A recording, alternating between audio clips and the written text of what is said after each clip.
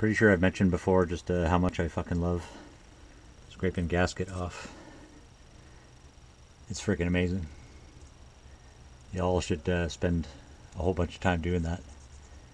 And then everything else that you do in your life will be amazing. So it's that kind of therapy. Actually, when it comes off in big chunks like this one did, I rather did enjoy that. For anybody that likes peeling new electronics or shit like that, we'll get a charge out of it.